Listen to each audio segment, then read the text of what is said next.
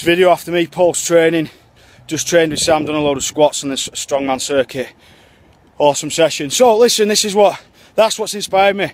I've took my shirt off at the end of the session. I'm not disgrace you looking down at my belly, but I've been leaner. I'm alright, I'm pretty strong. Feel alright in my t-shirt, but I've been leaner. Now, I think that you haven't fully achieved your goal, possibly because your goal seems too far in the distance. It doesn't mean it's unrealistic, but it's too far away. As in, realistically, a personal trainer sitting down with you, me sitting down with you and saying, right, this is where you are now, right, as a bloke, 30+% body fat, say, a woman 40% plus, and as a bloke, you want to get abs, or as a woman, you want to have a tight bikini body, yeah, like something you see in a magazine. Okay, now, that isn't an unrealistic goal. Anybody can do that. But what's unrealistic is the amount of time that potentially you set yourself to do that goal.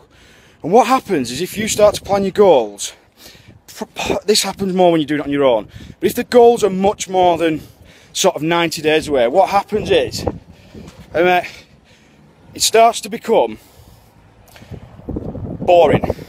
So if after 30, 60 days, 90 days even, you're dieting, you're training, you're sacrificing, you're giving up time that you could be spending with your family, you're leaving work early, you're tired because you're getting up before work and training, you're making sacrifices, you have to make sacrifices to be successful in any area of your life, because you can't have all areas 100%, that's obvious. Okay, so you're making these sacrifices, and after 60 or 90 days, it starts to become a little bit like, fuck, can I keep this going? I can't really see my abs coming.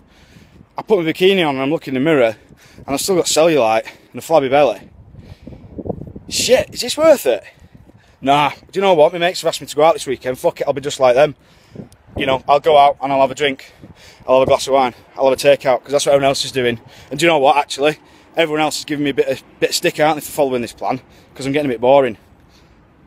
That's sort of self-talk that goes on. Now, let's just think, if you sit down and your roadmap says, look, let's be realistic.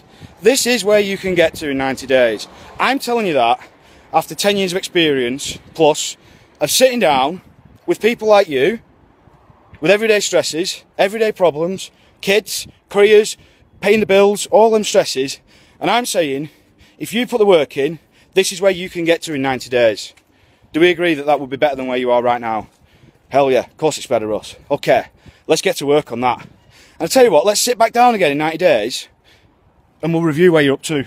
And then we'll have another 90-day push towards the six-pack, towards the pecs, towards the bikini body, the washboard tummy, getting rid of the cellulite, getting rid of the bingo wings, looking toned, looking like somebody that really works out. And I'm not putting people off, because people have sat down and thought long and hard, haven't they, about their goals 2 weeks ago. It's the 15th today. And they really have sat down and thought about it, and I don't want to put anybody off. But I'm here to help people achieve them goals, and sometimes this is what you need to hear. So if you want to sit down and plan a roadmap with somebody that's got the experience to be able to say, this is where you are now, I'm not going to sugarcoat it, this is where you are now, okay, and these are the implications of where you are now.